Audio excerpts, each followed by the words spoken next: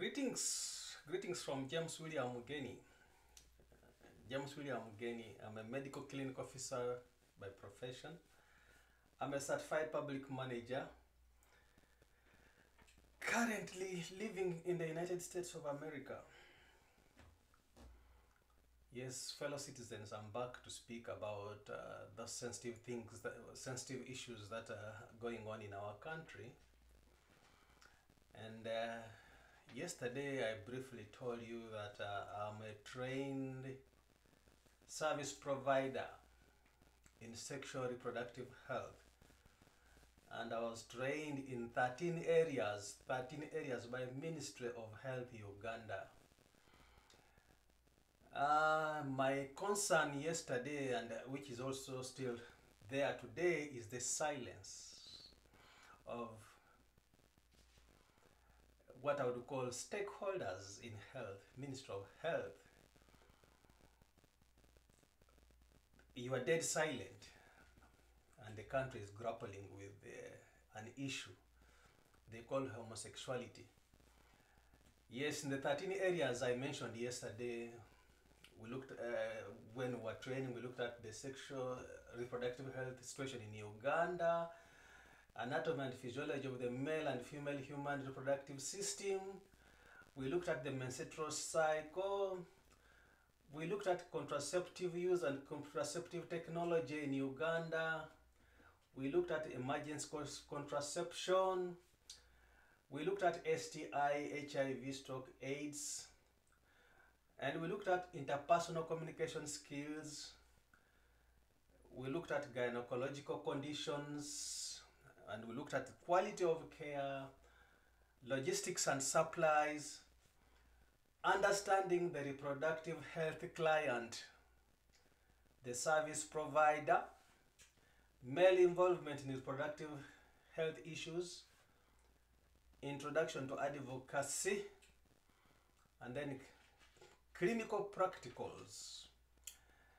I think today I want to look at understanding the reproductive health client and then the service provider. If I can quote our trainer, I forget her name, she was a lady moreover. She told us, if you're health workers, you're not going to carry your moralistic inclination to the clinic. You are not going to look at your client as somebody who has got an STD because he's a homosexual. You're not going to look at your client as somebody who has got an STD because he's a crook or a harlot. You are not going to look at your client as somebody who has multiple sexual partners. I mean, the judgment, you're not going to judge them. And we are seeing a country judging people. The country is judging people, and we trained people are silent. I have here a list.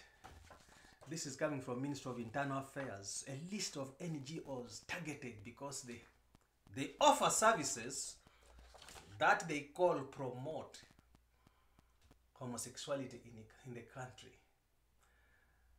My dear Ugandans, this phone you see here, the phones,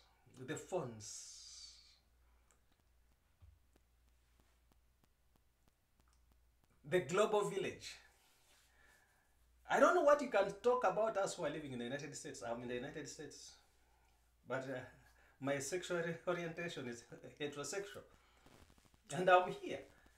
And I don't go out there announcing my sexual status to people here, and yet I'm a service provider. So if you are not providing service, which I heard the UPDF, the commander telling soldiers, the medical doctors in the army, don't provide service to these people. Yes, in training, like I mentioned, they told us about the reproductive health client. Who is this person? And who are instructed to give service in a non-discriminatory manner. And like I told you right now, if you went around the country, I remember Ward 7 in Mulago was known as an STD clinic. I don't know whether it still exists as an STD clinic, but we fought to change that, such that anyone, any medic looks at a client from wherever they are. If they got you seated in outpatient and they come, they tell you they have a discharge, you approach it as a medic at that area, at that time. You're not sending them to an STD clinic where they walk and get stigmatized. So Ugandans, all of a sudden we have jumped in this thing, but like I told you yesterday, as a country we have wasted a lot of time. We have wasted a lot of time fighting.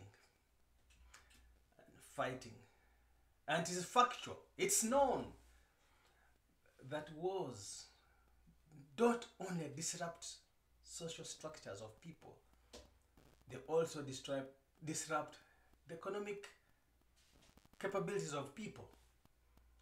Now, what we have in the country currently is not, no Muzungu is bringing this.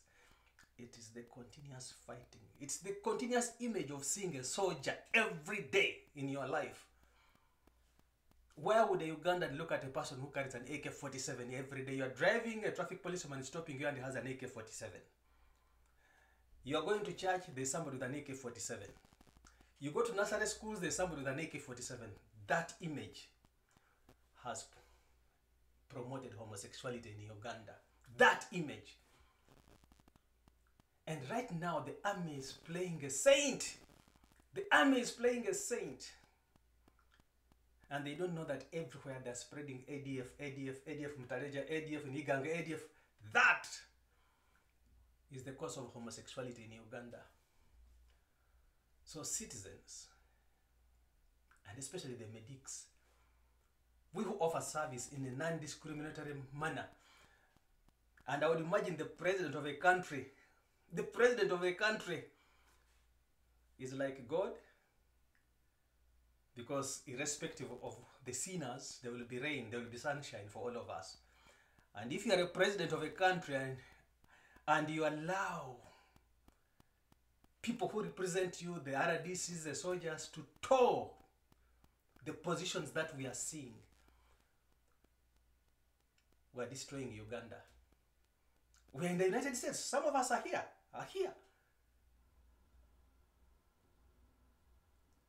What will you talk about us who have come here? Are we the ones now who are going to bring that culture you're talking about? Won't you accuse us? First of all, we first closed NGOs that supported politics, we called it. Now we are zeroing down on NGOs, by the way, that provide service to discriminated people. Discriminated people. That's why NGOs come in. And yet Ministry of Health, which is non-discriminatory, is silent. And this is where our medicine has totally gone wrong. Because we have allowed only one person to think for the lawyers, for the medics, for the engineers. What can Museveni, for example, tell me in medicine? Me. I look at him as a client and I'm always waiting to treat him. The clout he has around himself as a gunman, as a soldier. No. At the end of the day, the last office might be with me. So as medics, our silence is betrayal to the country. Good evening. Greetings from James in the USA.